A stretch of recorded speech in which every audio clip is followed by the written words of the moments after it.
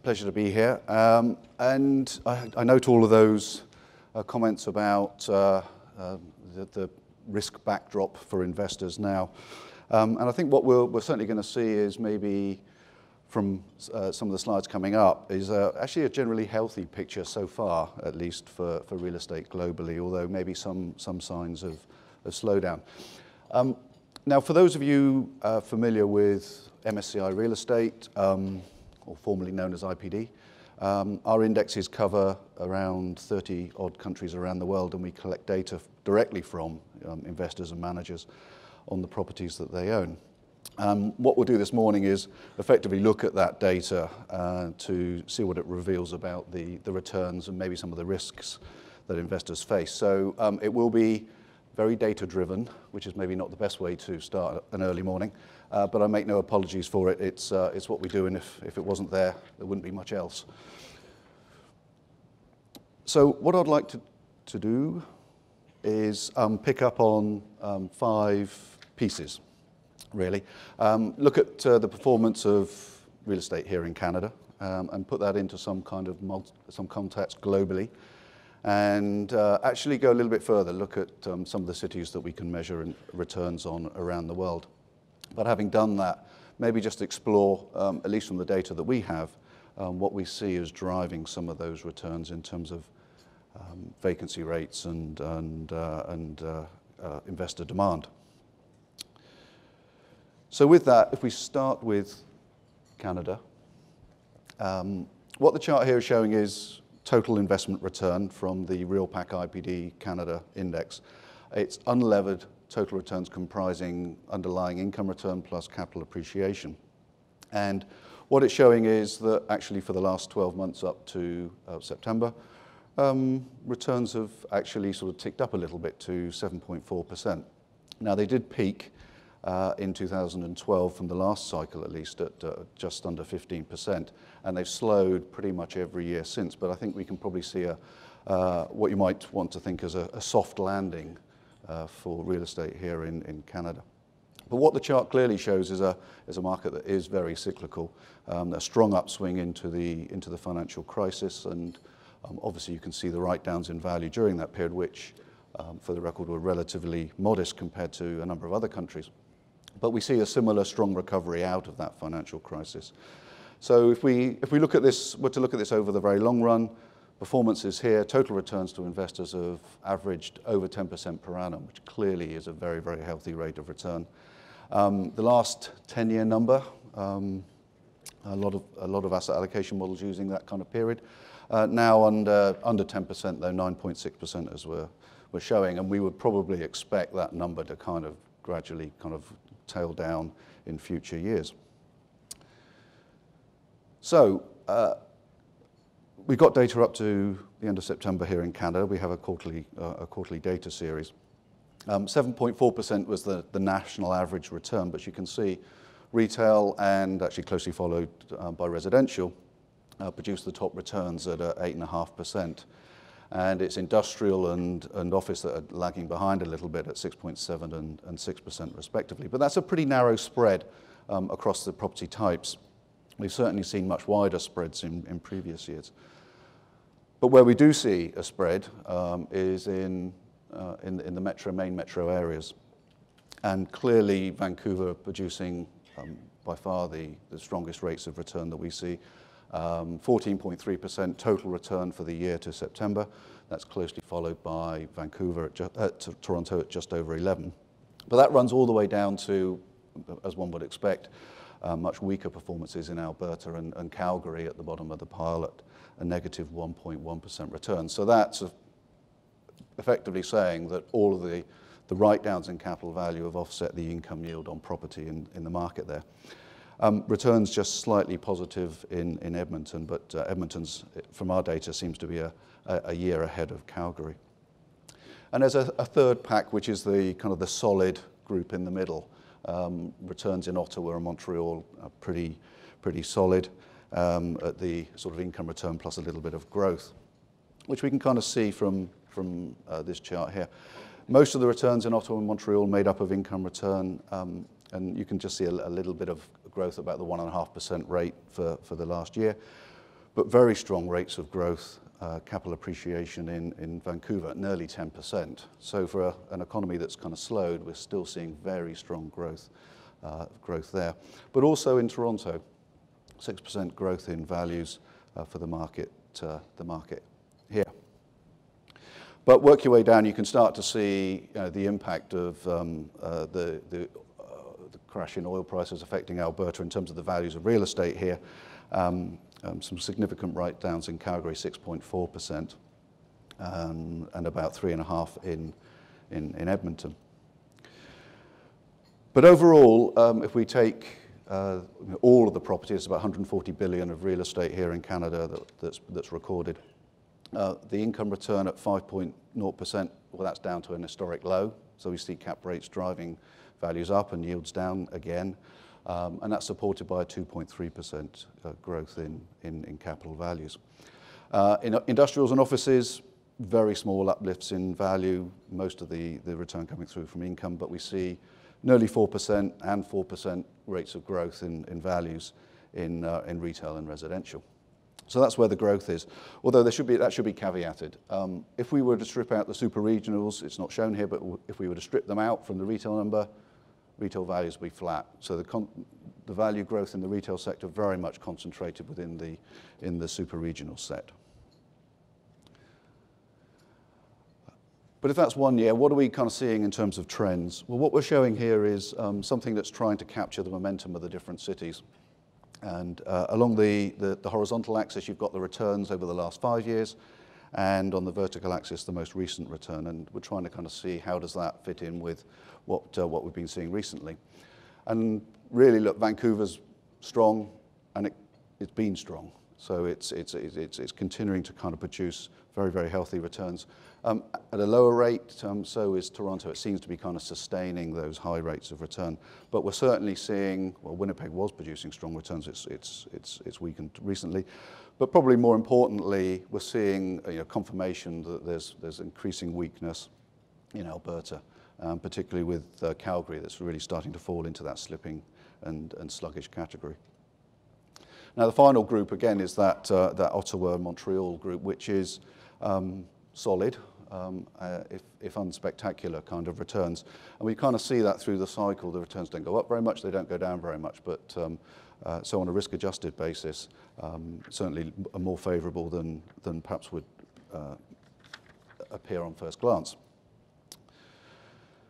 So that's the kind of the picture in terms of the rates of returns. And clearly, the story of the past decade or more has been cap rate compression. And what we're measuring here is net income yields as a kind of a trailing proxy for cap rates, and actually just using the retail sector as an example. And what we see is, if you look over to the kind of the color-coded sort of chart, to the part of the chart to the left, you can clearly see that we've moved gradually through to historic lows, almost year by year, really, and very much lower than we saw a decade ago. And if you think about this is an average income yield across a portfolio of retail property that we're measuring here, about 56 billion worth of real estate, and the average yield now is 4.4%. Bring that down and focus it in on Vancouver and Toronto, it's 4.1. And again, if you went to the super regionals and the regionals within that set, it will be lower still. So these really are very fierce yields. Now, despite those low yields, we're still seeing very strong demand. This is the amount of net new money going into portfolios, the 40 that we measure here in Canada, about 140 billion. And we can see that a net new of 4.1 billion has gone in the last 12 months. Now, retail has taken up the biggest part of that, in the sense of the 1.4 billion out of that total. But there was also another 1.4 in the retail, office and industrial sectors. So residential, industrial and office. And 1 billion on land investments, which must be into development, of course. But in terms of location, you can clearly see that investment is concentrated within the Toronto market.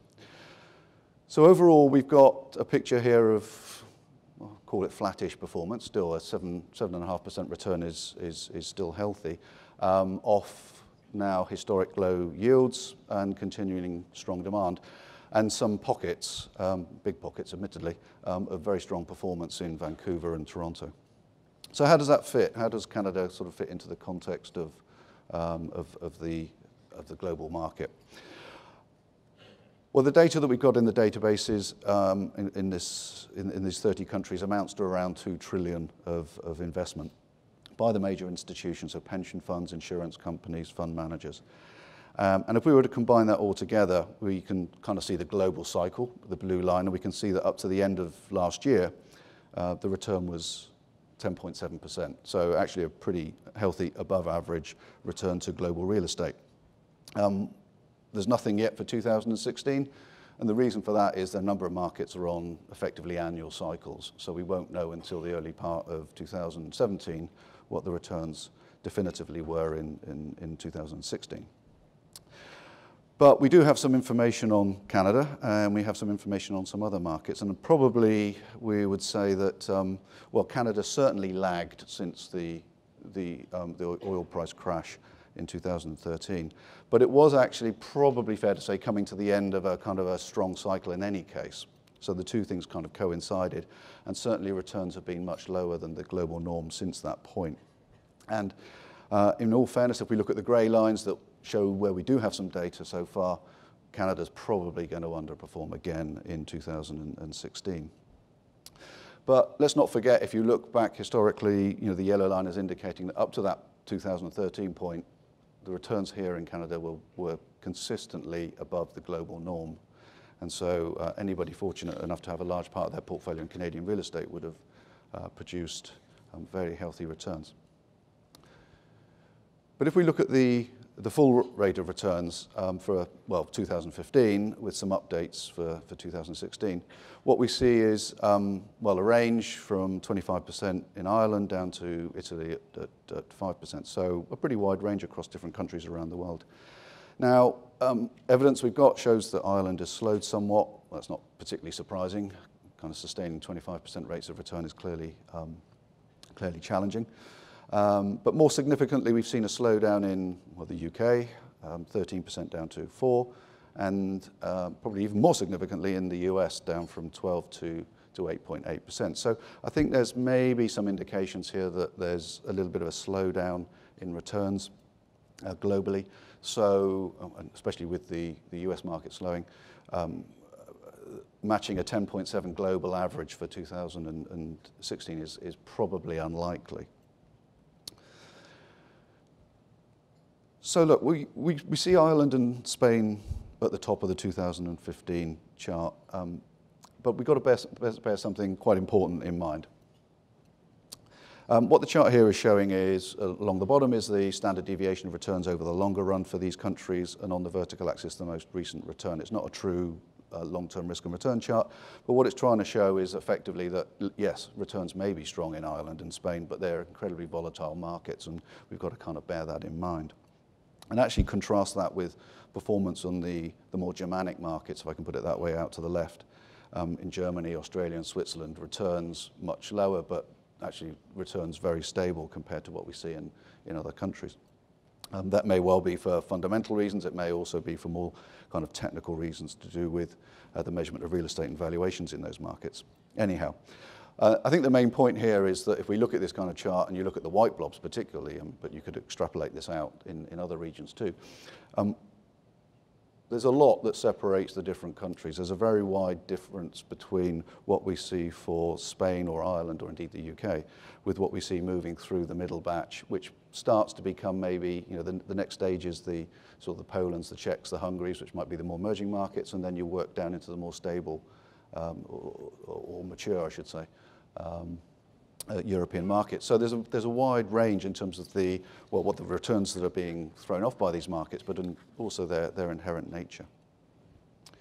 But look, if we dig a little bit more into a little bit more detail now and just look at some global cities returns, we've got information, as I say, on 2 trillion worth of investments, and that can clearly be sort of recompiled up into actually more cities than we can show here, but these are the major ones. But I think the point I want to make here is that if you just look at this, if you can see it at the back, the color coding, if you like, on these global cities, you can see that there's actually a lot of variety here from negative returns to sort of strongly positive. And indeed, there's that variability within regions too. It's within Europe, you can certainly see it within North America as well. Now, Calgary obviously stands out there as a negative. But there's been some very strong returns too. So a lot of variability, a lot of, I suppose, benefits to be had from diversification within region as well as globally. But if we put that, all of that, stretch all that data out for returns to June, give us a more complete set. Again, we can see this kind of wide range of returns. At the extreme left, you can kind of see Dublin 19.4, Sydney 17.2. Then we get Amsterdam 15.5, San Francisco 15%, so some sort of strong returns there. And that runs all the way down to, well, Calgary at minus 1.1% at the other end of the extreme. So just think about the sort of the Canadian cities within this context.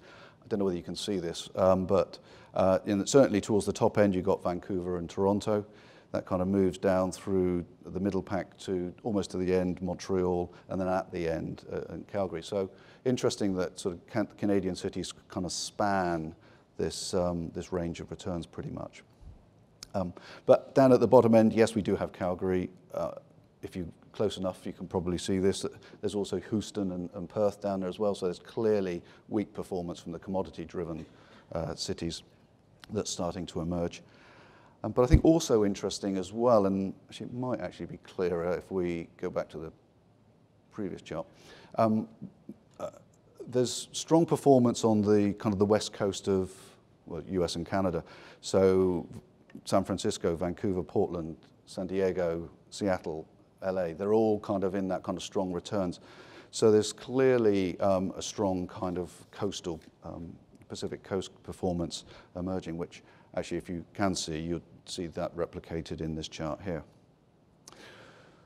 So strong performances, Pacific coastal cities, weak performance on commodity-driven cities. But I think what we've got to remember is that these cities are subject to their own cycles. Now, San Francisco and Dublin are now 1 and 4, but as you can see from this chart, they kind of ranked actually at the bottom of this, actually not so long ago. And Sydney, number 2, it was also in the bottom half for a number of years. So these things aren't stable. Indeed, actually, as these grey lines are hiding a lot here, and a good example would be sort of Washington, D.C. Pretty poor returns of late, but one of the top performing cities during the financial crisis. So these things kind of do change, and Calgary is in many ways the kind of, probably the wrong expression, but poster child for this kind of volatility. And during this period, we've seen it be the best performing city, the worst, back to being the best and the worst again. So being able to, a really, really short cycle in a 10-year period, which is the only city where we've kind of seen that amount of volatility. And we see this in the accentuated cycle shown here, which is the kind of the rates of return over the last 10 years. And that's kind of culminated in this minus 1.1%. Now, we've been talking a lot to our the users here in Canada about the performance of Calgary, and there's kind of some questions about whether the write-downs in value, which are 6.5%, should be even more. But in this kind of context, it's clearly the worst that we're recording globally. So I think that puts some kind of perspective on it.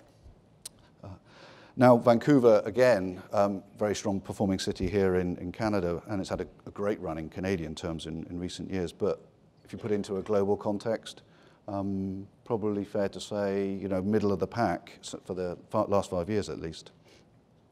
But as I say, maybe one of the most interesting things to come out of this is that the range from Vancouver to Calgary pretty much captures the global spread. Now, a lot of these kind of cycles that move cities around in these kind of rankings around the world, obviously driven by the fundamental economics that impacts sort of demand to supply in those cities. But cap rate trends have been a strong, powerful force as well.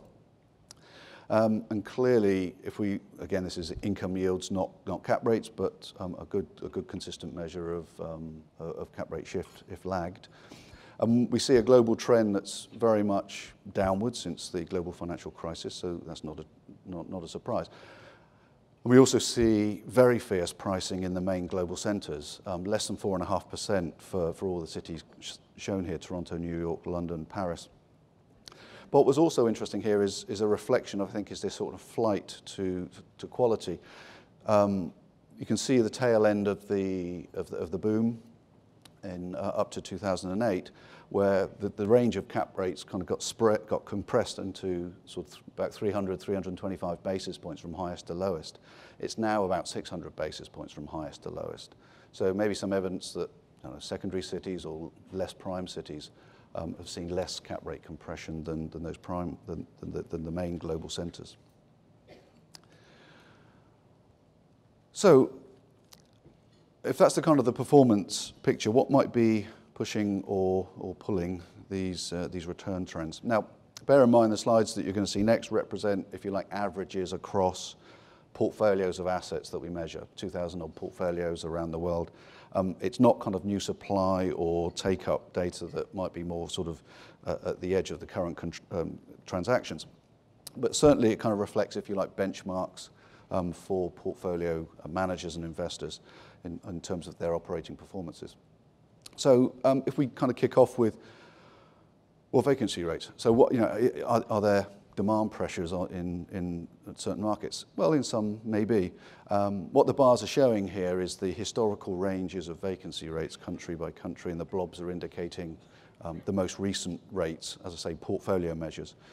And generally speaking, you kind of conclude that these vacancy rates are pretty much within the ranges of sort of historical averages.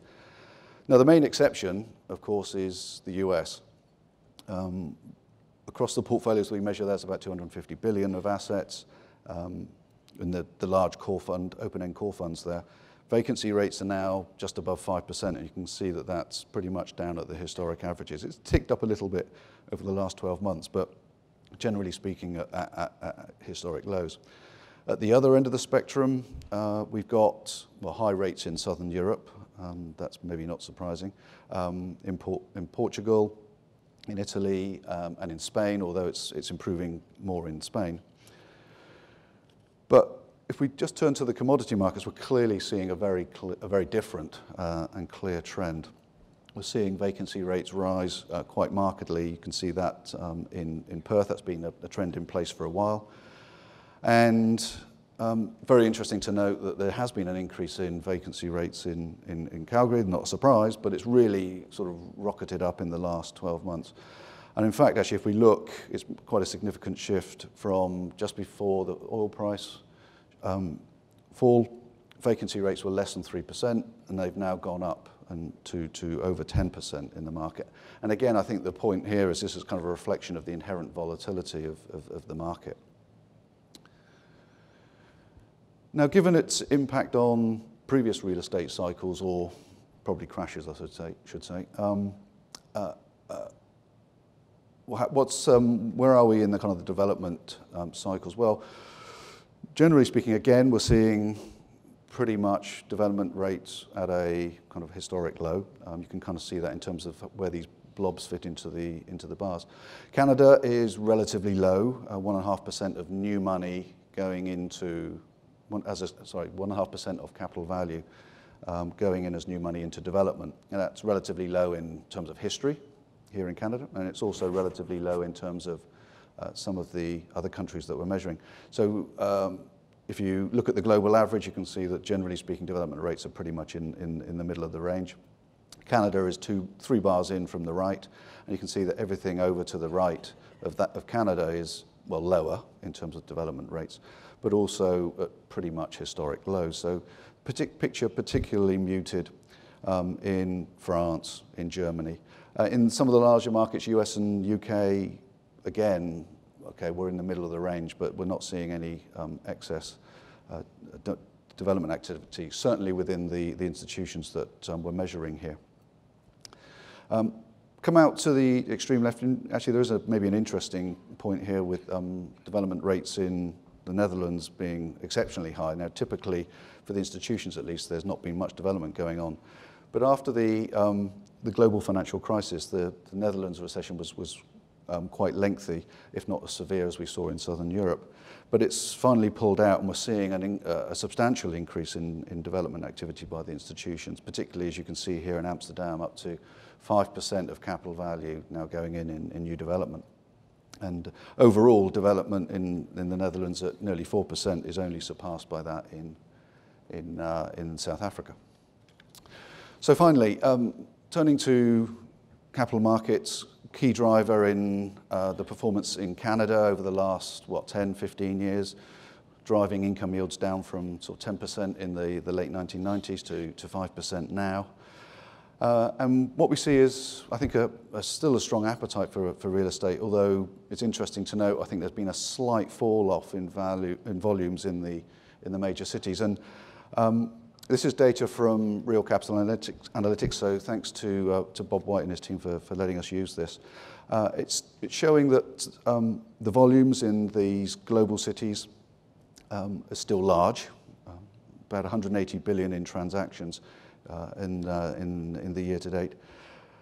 But perhaps reflecting some of the uncertainties that we heard about earlier, the political backdrops for 2016, and certainly that's highlighted in the fall in volumes, unsurprisingly, in London, which has now kind of slipped down to number 4 in this global cities ranking. Now, the market was slowing in any case before the referendum, but we did actually see our data this time falls in value of 2.5% immediately after the result. So overall buying activity across our sample of 2,000 odd portfolios remains healthy, certainly remained healthy up to 2015. As it says here, about 7%, 6.9% of new money going into portfolios. A little bit lower than we saw in 2014 and in the boom years, but still resilient. Canadian funds, interesting here because it looks as if they are below par on this metric, at sort of an investment of about 4% going into the portfolios. But